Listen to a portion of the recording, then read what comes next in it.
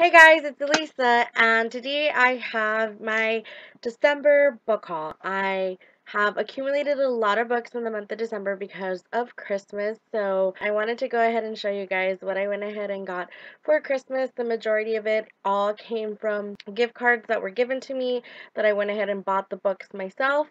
So yes, there's quite a few, so I'm just going to jump right into it. The first book is The Rising by Kelley Armstrong. This is the third book in the Dark Powers trilogy. I have read half of Kelley Armstrong's adult series called The Other World Women. I know that one of the first book, Bitten, is being made into a show on Sci-Fi, so I can't wait for that. I have read, this is her second, if I'm not mistaken, it is her second young adult spin-off, which takes place in that whole world and everything. And I have not read book 1, 2, and 3 in this one. I have read the previous young adult and I enjoyed it truly. I was just waiting until I went ahead and got this book to go ahead and get it. There's a lot of supernatural elements that take place. So there is werewolves and there is necromancy and there's magic kind of with I guess witchcraft is what it would have to be, but there's also like another name for the guy version of it, which I can't remember. It's been a while since I read it, but yes, can't wait to get into it. The next book is Rape Girl by Alina Klein. This is a recommendation that was made to me by a friend. It is a very small book. It is basically about a girl who gets raped and kind of the aftermath about it, basically her word against his and how everybody hates her for it. So it's kind of that take of what's going on. I know that in the story the family becomes closer and stronger just because of the rest of the society kind of blaming her for it, for what happened to her. So very interesting, so I went ahead and picked it up. The next book is Mystique by Alyson Noel. This is the third book in the Soul Seeker series. I had realized, I think last month if I'm not mistaken, that I did not have book 3, so I did go ahead and find it. I can't wait to read it. The next book that I have is The Eternity Cure by Julie Kagawa.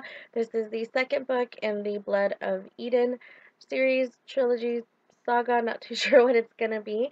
I do own the first one. I hate that my covers don't match. I'm tempted to find or purchase it in hardback and give my other one away, but I'm trying to cut down on doing that. But this consists of vampires. If you guys have read the series yet, let me know if it's good. Maybe I'll push it to the front of my reading list. The next book that I went ahead and purchased with my gift card was Teardrop by Lauren Kate. I loved her Fallen series, so when this new book came out, I wanted to pick it up by her, and the story sounded very interesting. It's about a girl named Eureka, who her mother drills in her head that she can never cry at all, and then when her mother passes away from a freak drowning accident, there's this guy that shows up and knows things that he shouldn't know, and every time he gets near her, he makes her want to cry more than anything in the world, and she's left with this like really weird inheritance, yes, with a really weird inheritance. It's like a stone and a book and a letter, but the book has a really weird story about a girl who, from a broken heart, like with her tears crying and crying and crying, like drowned a whole continent or something like that. There's this little piece where it says, from Lauren Kate comes an epic saga of heart-stopping romance, devastating secrets, and dark magic. A world where everything you love can be washed away. So, it sounded very interesting. I had the gift card. I even had a coupon, so it was like really, really cheap. The next book that I was really excited for in the month of December that I could not wait to purchase, and I hate myself that I have not read it yet, but next year, in the month of January, I hope to get to it, and that book is A Beautiful Wedding by Jamie McGuire. This is set in the beautiful disaster world. It is obviously about Abby and Travis's wedding, and I can't wait to get into it, and I think this book is so pretty. I took a bunch of pictures and I put them on Instagram. Like, I like the cover, and then the inside, it's like, it's not a big book, but what I love are the butterflies. I think it's super cute, and it has it like at the end too. The next three books that I'm going to show you are part of one of my favorite series. I've talked about it a bunch in a bunch of videos, and I'm going to try not to do that in this video. I'm just going to kind of show them off. So the first book is A Dark Lover by J.R. Ward. This is the first book in the Black Dagger Brotherhood series. I do own book 2 and 3. I've showed those in previous book hauls. Book 4, which is Lover Revealed. The next book is Lover Unbound by J.R. Ward, of course, and this one follows V. I know V is one of my best book soulmate friend Yvette's favorite, and I have a copy. The next book was a gift that was given to me by my best friend Yvette, and that is Harper's Bazaar Fashion Your Guide to Personal Style by Lisa Armstrong. And we like, by we, like me and Yvette, we like our fashion, we like our makeup, we like our girly stuff. And I don't really like this cover. She doesn't like it either. And this is, I think, the first time that I want to get rid of a jacket of a book, because I think this is so much prettier. I love the gold. It's like super kind of shiny. And it just has like different, it has kind of like these pictures, and it goes through, it has quotes of different fashion and how to find your look, the art of shopping, beauty factor. So I'll show you different things. I'll also show you like designers. So I thought it was really cool that she gave this to me. The next books I'm going to go ahead and show you are ebooks that I purchased with the gift cards that I did go ahead and receive. And one of them is a late birthday present that was given to me as an ebook that I'm going to go ahead and show you. The first one is the late birthday present that was given to me by my best friend George, and that book is called The Novel Cure: From Abandonment to Zealousness, 751 Books to Cure What Ails You by Ella Berthoud, I don't know if I'm saying that right, and Susan Elderkin. Sorry. Basically what it is, it's kind of like an encyclopedia. That's kind of what I got out of it. And when you, well, I guess I can kind of show you. So what you basically do is, it gives you an introduction, what it is. It says it's like a bibliotherapy, the prescribing of fiction for life's ailments. So let's say that, I guess kind of like a medical book, I don't know.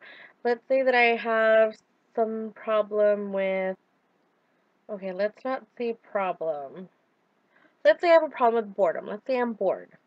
So what I'll do is I'll go ahead and look for boredom or bored. I think it's boredom. Hold on. Still on the A's here. Okay. So like boredom. I don't know if you can see it. It says boredom. And then I'll tell you, if you're suffering from boredom, whether you live in London and Shanghai or somewhere else, like it'll tell me to read Desperate Characters by Paula Fox. And then it kind of gives you a description of what, like kind of a synopsis of what the book is about. No, I should say it gives you kind of like a summary. Because it'll tell you like a summary of the book, and then it tells you like why you want to read it. And it's not just things like that. Like there's one here that says like a broken leg, like there at the bottom, and it tells me to read Cleave by Nikki Gamel. It's cute. I like it. Like there's new books that this little encyclopedia thing can show me, so great. After that, I went ahead and got The Longest Night, a Drake Chronicles novel by Alexandra Harvey. I enjoy the Drake Chronicles. It's one of my favorite vampire stories. It's just so easy to read, and I love their take on it. I love that they have like this human aspect to it. I love the brothers. Like basically the Drakes are a family that are vampires. There's the mother, the father. There's like, I haven't read it in a while. I think there's like 4 brothers, 4 or 5 brothers and then the sister, and like she's the baby. So can you just imagine having all these older brothers like trying to protect her, and she doesn't become a vampire until, or all of them don't become vampires until they're like 16, something like that, something with like puberty. So it's a very interesting concept. I love how other characters have evolved and have joined the story.